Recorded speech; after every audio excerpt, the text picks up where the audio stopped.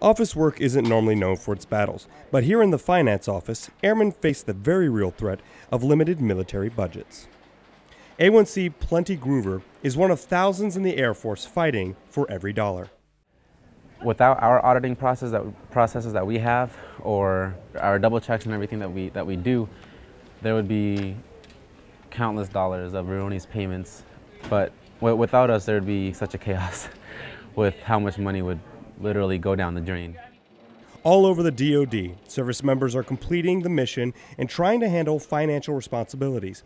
It takes a military force to make sure everyone is taken care of. It definitely is a worldwide effort, because since we are in the military, everything does have to be uniform. We can't have a certain process at X base and have a completely different process at another base. The battle of finance can only be won with patience, and that is exactly how A1C Groover fights this battle.